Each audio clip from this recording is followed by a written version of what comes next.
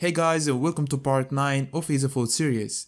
I haven't uploaded any video in the past 10 days. I've been a little bit busy, but I'm back and I will try my best to finish this series as soon as possible. So anyways, in this video, we will set up our room database to save meals into a local database. So when the user go to favorites, he can find all the meals that he saved in the database. In this video, we're just gonna set up room, and in the next video we will save the meals.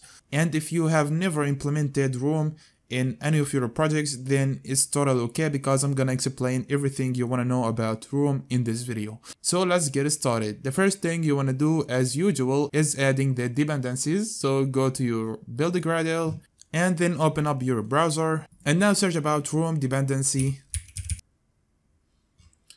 And now scroll down and select Kotlin. Then you want to copy the first 3 lines and paste them in your Gradle build.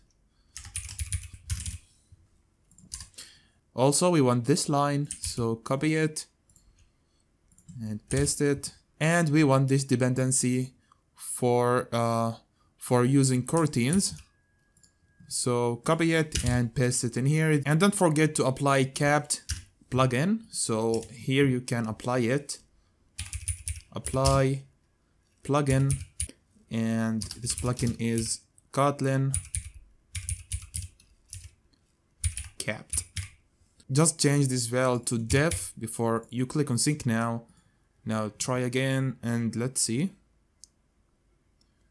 And as you can see, we added all the dependencies we need to work with Room. Alright, now when you work with Room, you need to consider 4 things in your mind. The first thing is the model class, which is represent the entities. And entity is the same as a table in the SQL schema.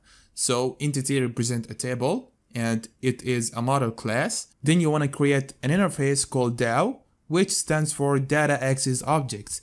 And this interface will contain all the methods or all the functions that needed, such as insert a new meal or update a meal, select all the meals from your database, and a lot of other functions that you can include in that interface. And the third thing you want to consider when you work with Room is to build your Room database. And there are other information that I will explain to you when we get to that point. And the fourth thing, which is a type converter for your attributes in your model. So let's say in our meal model, we have all of these data. And as you know, in databases, we only can save primitive data types, such as number or strings. But in our meal model, we have a data type which is any. So you can save objects inside your database. So for that, we need a converter that converts this object to a primitive data type, such as strings or numbers or whatever from the primitive data types that we have. So these 4 things you want to consider when you want to build a Room database in your project.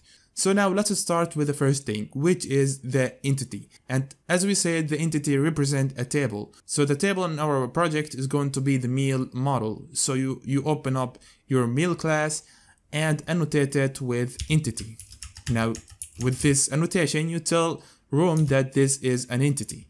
And now, because this is an entity or a table, then each table in database has a name. So in here, you're gonna pass the table name, and the table name is, you can put wherever you want. In my case, I will name it meal information. Like this, you identified that this class is an entity. And you know, in a table, you need a primary key. If you don't know what a primary key is, it's simply one attribute that all the other attributes depends on. So the ID meal, as you can see, all the other attributes depends on that ID meal. So in here, I'm gonna annotate this with a primary key. And the primary key, from its name, it should be a unique value. So every meal should have its own ID meal. And you can make this primary key auto-generated by adding auto-generated and enable it to true. In this case, you will pass 0 as a default value and change this to integer like this. And now Room will generate a unique key for this ID meal attribute. But we have our ID meal from our response from Retrofit. So we're gonna return like default.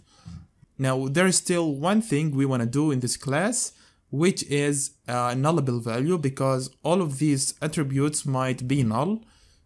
So for that, we want to add this question mark, which means this attribute could be null. So add it to all the attributes we have in this class. So I'm gonna add it and back again. Alright, by adding the question mark, we are done with this class. So now we're gonna go to step number 2 of setting up room database, which is creating the DAO interface. So for that, I'm gonna create a new package, and I'm gonna name this package DB, which stands for database, and I'm gonna create a new interface inside that package and call it meal DAO. Meal DAO, like that. And the first thing you want to do in this interface is to annotate it with DAO annotation that tells room that this is the DAO interface. And now you want to write all the functions you want to use, such as insert a new meal, delete a meal, or maybe select all the meals you have, and other functions you can write in here.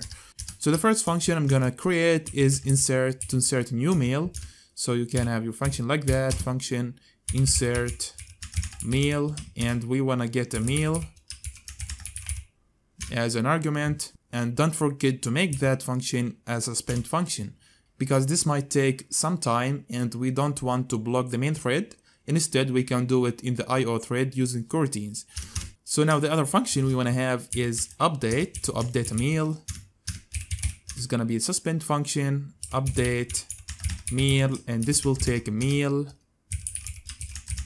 like that. And I want to show you another way that you can delete this update function and add this bracket in here and add this attribute on conflict, then on conflict strategy.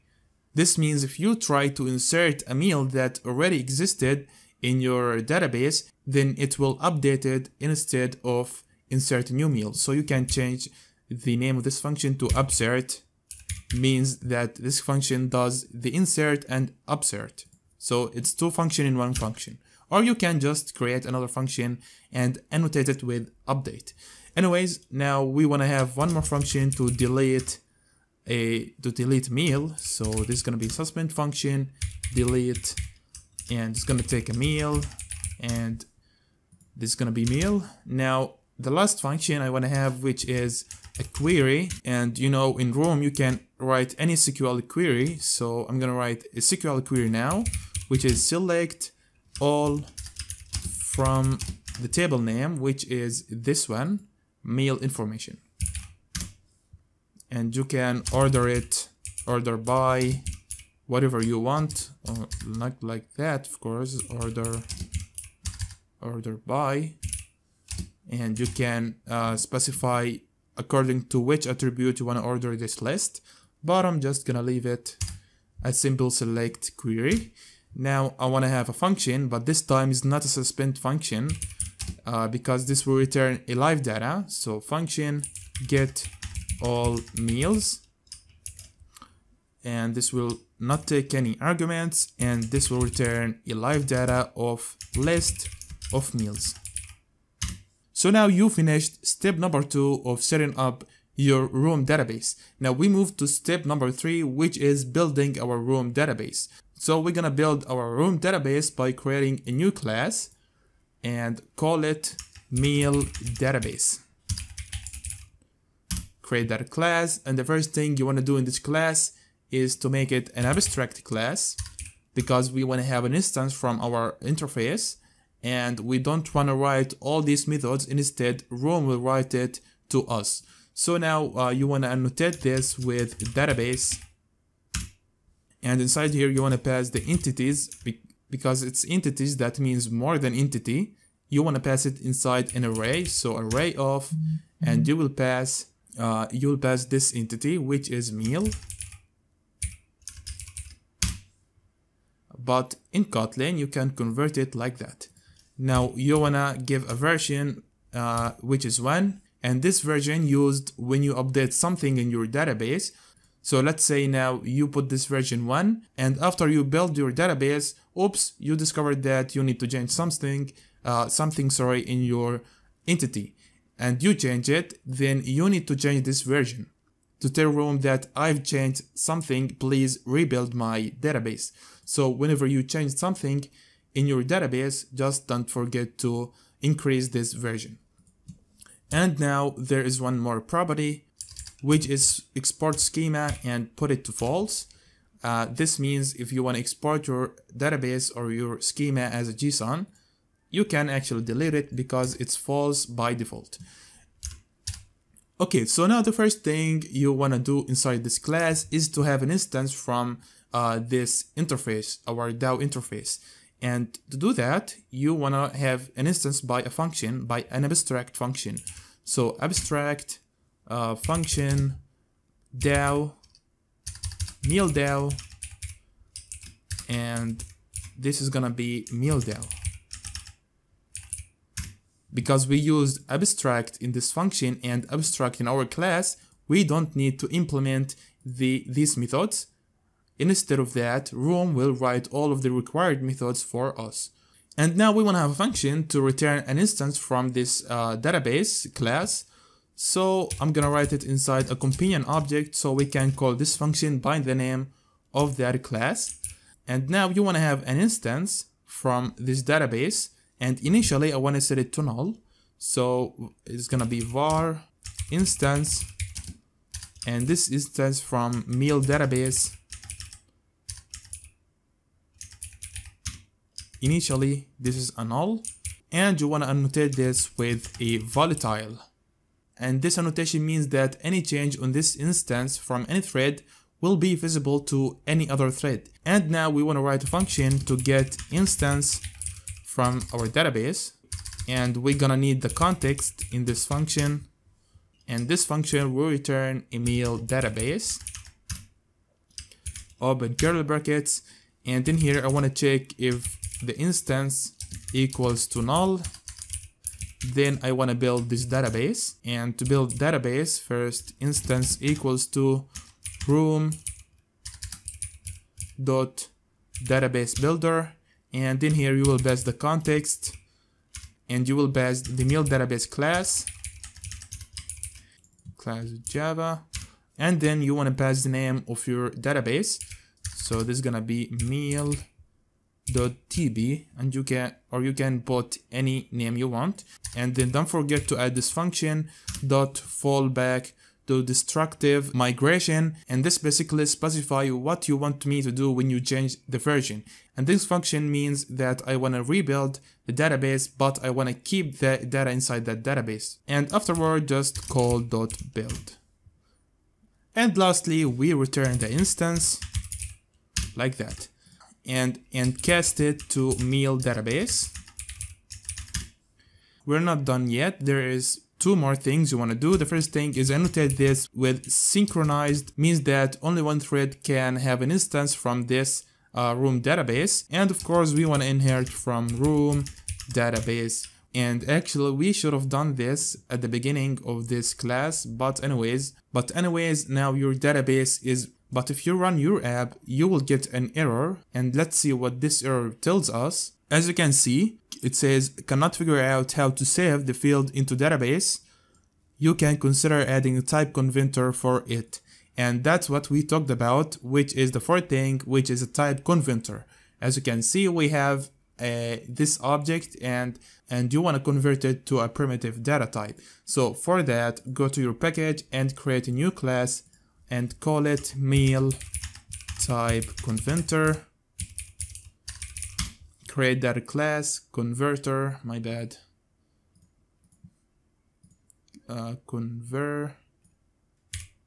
Did I say converter actually? It's a converter, not a converter. So anyways, now you want to annotate this with type converters to tell Room that this is my type converter class. And now you want to have two functions to convert between a data type to a data type. The first function, which is from any to string, and this will take an attribute, anything, you can name anything in here. So attribute, and it's any, and make it a nullable, because we said that we might get a null value from our response. And now of course this will return a string, Then you want to check if this attribute equals to null. Then you will return an empty string. And if it's not, then return the attribute but as a string. Or you can call to string. It's your call. You can do whatever you want. And another function is needed, which is from any, from string to any. And this will take attribute from type of string. This could be a null. This will return any. We can copy this, paste it in here, but this will return just an attribute. And now you have your type converter ready, but don't forget to annotate this with type converter. So Room database will use this function when it wants to insert inside the table, and it will use this function with it'll retrieve data from your database. So now you want to give this type converter class to your builder class. You write your type converters and you're gonna pass your type converter we just created, which is mail type converter, and of course it's a class. Now if you run your app, you shouldn't see any error, which means that you've built your database successfully. But we have an error here that tells us that okay, just gonna remove it. I actually used it to explain to you guys. This actually happened because I enabled auto-generated, and when you enable this auto-generated, then your primary key should only be integer. So I'm gonna remove this because we get our ID mail from the API, so we don't need to generate that. And just remove this question mark from the primary key because a primary key can't be a null. So remove this. Now if we click run, then we shouldn't see any error related with Room. So let's see. Install, and yes. Okay, now everything works. That means we set up our Room database successfully. So that was everything for this video. I hope that I explained Room very well to you, and I hope that you understand everything about Room database. And in the next video, we will set the functionality of this click. So when we click on this button, we will save the clicked mail inside our Room database. So that was all for this video. Thank you for watching and see you in the next video.